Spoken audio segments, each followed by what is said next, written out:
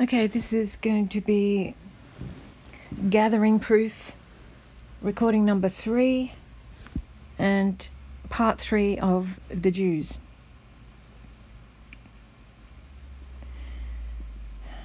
The picture I'm going to put up on this recording is an actual picture of a nebula in outer space, which is called the Eye of God. And it only looks like that when viewed from the Earth through the Hubble telescope. It's called the Eye of God, and it is not doctored. I've seen many different pictures of it from many different telescopes. It's proof of God. But then people would say, okay, it could be photoshopped. It depends on your basis of belief, your belief base or foundation. I totally believe it because the Holy Spirit proves to me, shows me that it's true. There's proof everywhere that we want to look. The Bible even says that proof of God, and this is paraphrased, proof of God can be found everywhere in the things that God has created, so that anyone who looks at these things and cannot see God, the hand of God, and the love of God is without excuse. Next time you have Levi or Toby on your lap or sitting next to you, I want you to take some time to just look at them and look at the hairs, the perfect design, the little holes around the upper mouth where the whiskers come out, the line of holes, the little tiny short hairs on the nose that get a little bit longer as you go up towards the bridge of the nose and up onto the forehead, and then the hairs get longer towards the back of the head and the body. And look at the way that the direction in which those hairs are growing.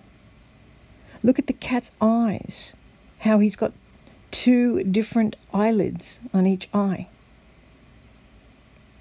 Look at his iris, how it is a vertical slit. It's designed to help him in night vision. You know that evolution is bunk. You know there can only be one other explanation for the beauty of Toby or Levi or Molly or any created being. The Bible says that we are fearfully and wonderfully made. You've seen those documentaries on the human body where they take you inside the veins and the arteries, inside the cells. You've seen the marvel of creation there. And God would say, you are much more without excuse than those who have preceded you in previous generations, because you have television. You have these wonderful scientific shows that prove the hand of God. So you are much more without excuse than previous generations. And God says in His Word, to whom much is given, much is required. You have less of an excuse to disbelieve. And I'm not saying that in any judgmental way. I'm just saying it because I know that for whatever reason, your eyes have been blinded. But I am determined that with the leading of the Holy Spirit, as He leads me to speak to you and as He leads you as you listen, your eyes will be opened. They have been closed for a reason, but they will be opened. God has promised me that, and I proclaim it as a prophecy in Jesus' name. Whether they are opened before the rapture or after the rapture, I don't know, but they will be opened. And you will be a wonderful man of God. Very energized and very fervent, very fervent. It could be just one little straw that is added to the camel's back of your faith that will crack open a wealth of understanding and belief in Christ. Sorry to mix metaphors there, but there's one tiny, tiny little straw that's going to be added that will break the camel's back of your disbelief or your unbelief. Disbelief is different to unbelief. Unbelief is just you have not believed yet. Disbelief is like where you refuse to believe.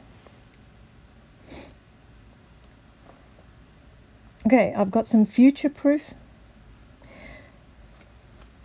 concerning the Jews. The land of Israel will be divided, according to the Bible, as a result of a peace deal in which there will be a proviso that the land will be divided and part will be given to the Palestinians. That has to be part of the 7-year peace plan that is drawn up and later confirmed by the Antichrist himself, who I believe will be either Greek, more likely probably Turkish. Greek or Turkish. He's going to rise from one of those areas there, I believe. I don't know. Nobody knows. He won't be revealed until after the rapture. But he will rise from nowhere. He will not be elected.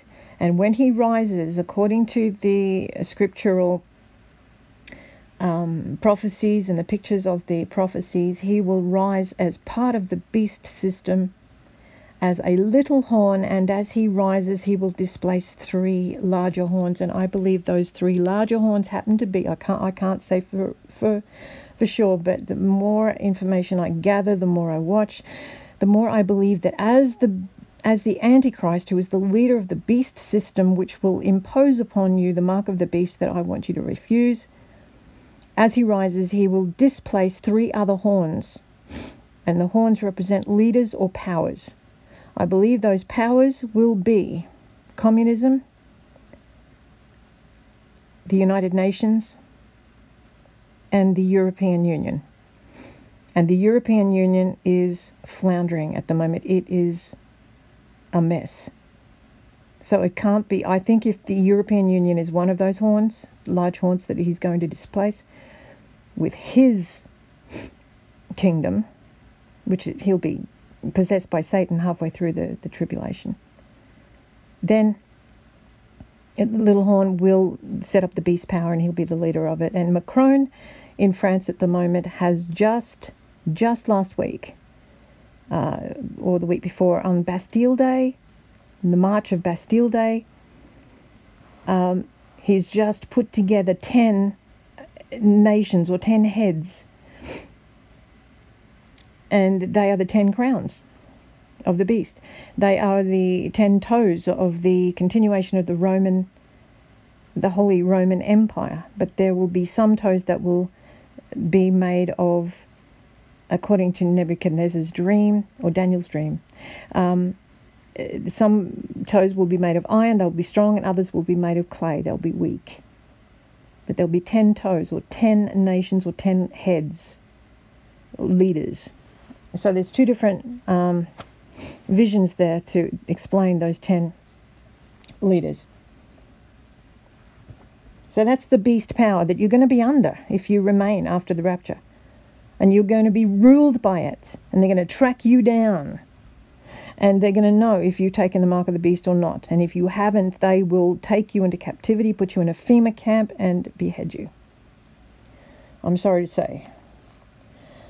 And I'm fighting against that. I'm fighting so that you won't have to do that.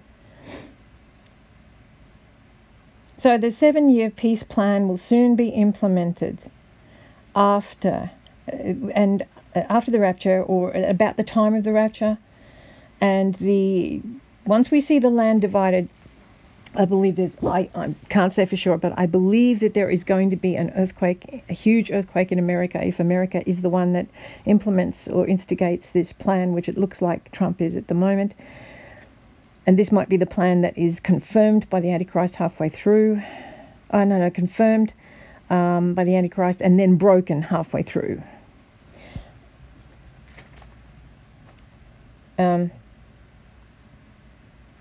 And the splitting of the land is what will make God very upset and angry with America or whoever instigates it.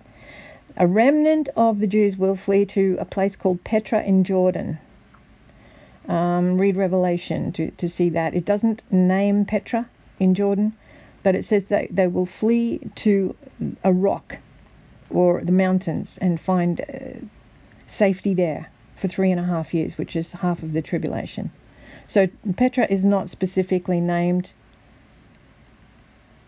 but that will be at the installation of the abomination of desolation, which is a vile thing that's going to be erected in the newly built temple, or the holy place where the Jews will be once again sacrificing animals to cover their sins, because they're not covered by the blood of Jesus yet. So they will be once again giving offerings, blood offerings, and they're ready to go to build the temple. It's just got to be the right situations have got to arise before they can go in to the Temple Mount and build it on the side of the Al-Aqsa Mosque, which is owned by the Muslims, where they want to build. That was their original temple, which was destroyed in 70 AD on the 9th of Av, which is a Jewish day which has always been a bad luck day, 9th of Av, and I'll get to that later.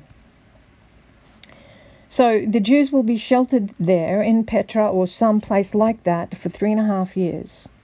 And angels will feed them, or they'll be taken care of in the last half of the tribulation. And the Jews are told, when they see the abomination of desolation rising in the holy, or sitting in the holy place, which is worship to demons, to Satan. It's going to be some sort of image of abomination, vileness, and satanic garbage that will be standing in the holy place, and they have to flee, and they will. They will know, because by then they'll be reading the book of Revelation, I guess. Well, God will speak to them because they'll get saved. I'm not exactly sure how that will happen, but they will know to flee. And they are told to pray, they are told to pray that it won't be in the winter or on the Sabbath. So obviously they will be praying, so therefore it will not be in the winter and it will not be the Sabbath, because God answers prayer. Israel and its people will be somewhat decimated, actually greatly decimated, but it will survive. Jerusalem will be protected by God. It will not be destroyed. 7 years after the rapture, Jesus' feet will touch down on the Mount of Olives in Jerusalem. So it's not going to be destroyed. And then once Jesus comes back at the end of the tribulation, 7 years, he comes back with us. We're riding on horses, and we fight and defeat the evil ones, the beast power, with the word of the sword of his word. Jesus will defeat the Antichrist, the false prophet, and the world governing beast system, and throw them all into the pit for 1,000 years, at the end of which they will be released, I guess, to draw out all the evil that still might exist on the earth at the end of the 1,000 years of peace, that might exist in the hearts and minds of men. There will be 1,000 years of peace at the end of the tribulation, so that's coming within 7, 8, 9 years maximum, I would say. At the end of that tribulation period, Christ will usher in his kingdom, and he will rule and reign, and we will rule and reign under him for 1,000 years of peace. There'll be people born, they'll die, some will get saved, and there, at the end of that, Satan will be released to draw out the sinful seed, and then comes the judgment day, the great white throne judgment of Christ at the end of the 1,000 years. So then all those people who die in the tribulation, who die outside of Christ, I'm a bit hazy on that. All those who die during the tribulation will be raised at the end of the 1,000 years of peace. Their souls will go to different places like hell or to heaven, I guess, or to the New Jerusalem. I'm not sure. But then comes the judgment, the great white throne judgment. Every single knee will bow. Every single person will acknowledge that Jesus Christ is God, the Savior. And every eye will see him as he comes back at the end of the 7-year tribulation.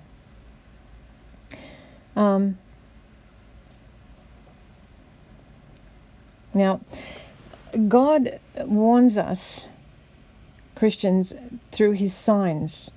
He lets us know, the Christians who are watching and waiting, the bride, he lets us know what is going on by the signs in the heaven. In the beginning, he created the sun and the moon and the stars and the earth, of course, and he put the sun and the moon and the stars to be for lights, but also to be for signs. The Revelation 12 sign of the virgin giving birth to the boy child, the man child, with the 12 stars in her hair and the moon at her feet, that is a sign that Israel is the child, and there's the constellation of the serpent, which is waiting there to consume the child. That was on the 23rd of September 2017. So we know that that is a sign. Now, any sign you see, like a road sign, it means that not right now, but coming soon, you're going to have to turn left or right or go over the overpass or under it, whatever. A sign is for near future. So the Revelation 12 sign was on the 23rd of September 2017, which means that that is soon coming true. And it's a sign that the rapture is very close. On the 21st of August 2017, I was here in America at the time of the eclipse, the great eclipse that went over America. That heralds something magnanimous, usually catastrophic, for the place that it goes over. And the eclipse went right over the heartland of America. And now our breadbasket is dead, almost dead. The crops have been killed by the floods and everything. That was a 2-year warning, a sign of coming catastrophe for America. There's another one coming in 2014. Excuse me, I'm really tired.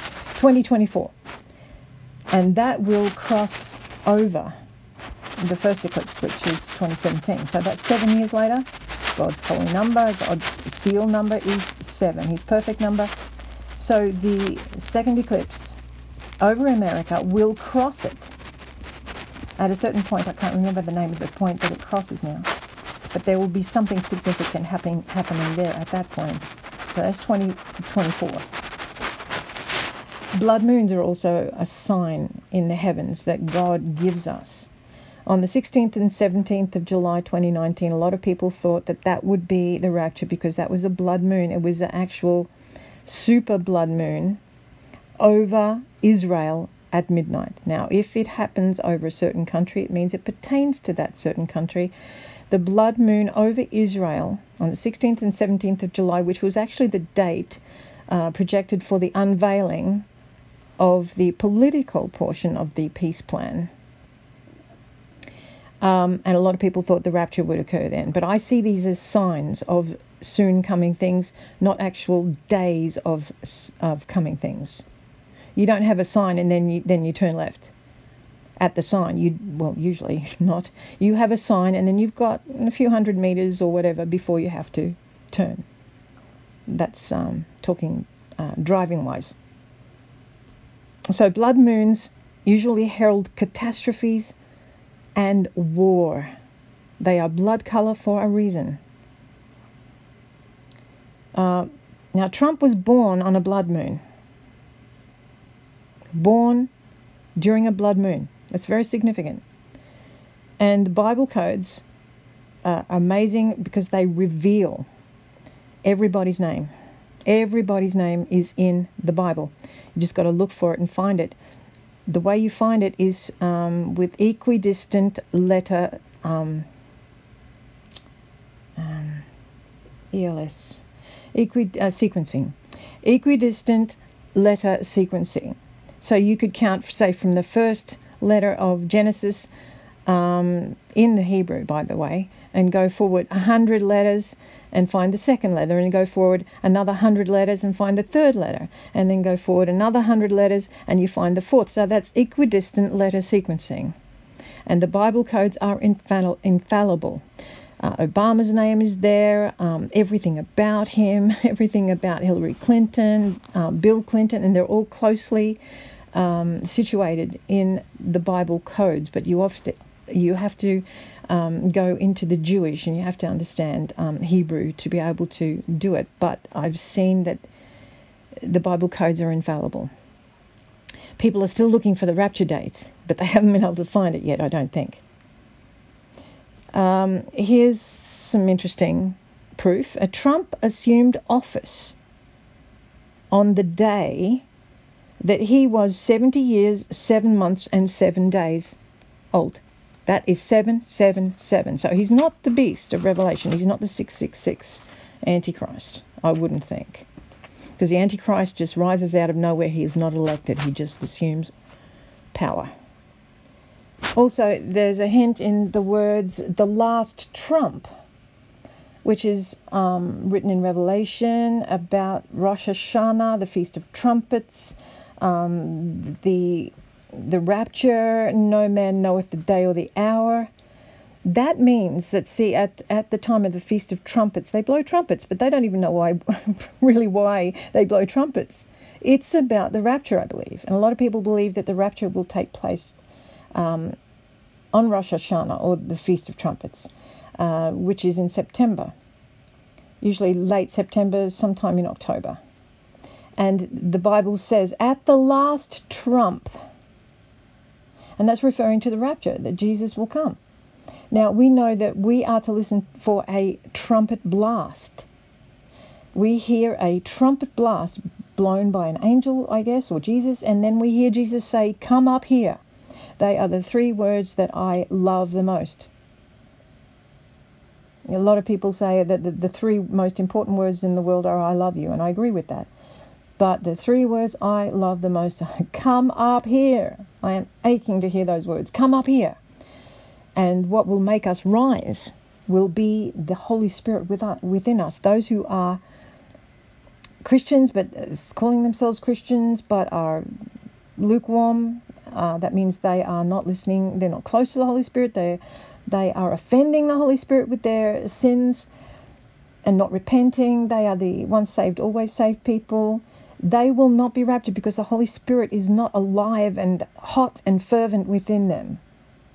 Only those of us within who have the Holy Spirit within us that is really alive. We've got to be on fire for God and full of the oil of the Holy Spirit. We will be the 5 wise virgins who will be taken according to the parable that Jesus gave. The 5 foolish virgins who were waiting for Jesus, the bridegroom, to appear. They fell asleep and they got lazy. They were the lukewarm ones who Jesus will spit out of his mouth. So then also September 17th is election day. Interesting that Trump does not have a Knesset. Very, very interesting. I don't know how that's going to happen, but it's interesting that he's just boldly said, I'm not leaving. I don't have a Knesset, so what? It's almost like a king. Now, the 9th of Av I referred to before. It's a Jewish disaster day. The Jewish temple was destroyed in 70 AD as Jesus predicted. He said that the temple would be destroyed. And he was right, on the 9th of Av. Now, the 9th of Av is looming. It's next week, which will be August the 11th on our Gregorian calendar. And many think that August 11th/9th of Av is Rapture Day, because it will be a bad day for the Jews, because they are the reason for the tribulation, for God to bring them out of that saved. Bring a remnant out of that saved. They wouldn't turn to God if it wasn't for the tribulation. And many Gentiles, Christian Gentiles, of the Christian, the tribulation Christian the tribulation saints will not come to God without something really radically catastrophic like the rapture day. It's not just going to be a day where millions, I don't think it's going to be billions, it's going to be only millions, maybe 333 million is my guess. When all those Christians disappear, that is not just going to be a day of vanishment. It's going to be a day of earthquakes and upheavals, and many will die in the aftermath of it. So I'm praying for angels to protect all those who can come to Christ. Keep them alive so that they can repent and come to Christ. And even if they have to be beheaded for their faith. A few weeks ago, God told me in my sleep, God is sending his angels. And I perceive that they are here now. They are ready for the catastrophic events that will happen before and during and after the rapture. I don't know when the rapture is. I just know it's close. So here endeth my third part of gathering truth or gathering proof on the Jews. I hope this has helped you in some way. I'll close in prayer. Heavenly Father, I pray that the words of this, though uttered very clumsily, because I'm tired, I pray that the words of these recordings will touch Alan in a way that you have designed for this particular time. And for anyone else who happens to be listening, I'm not making this private or unlisted. I'm just leaving it out there in the public because I believe the rapture is soon. And if anybody can be blessed by it, then that's great. God bless everyone who does hear this and lead them to all truth in Jesus' mighty name. Let them never be deceived. Amen.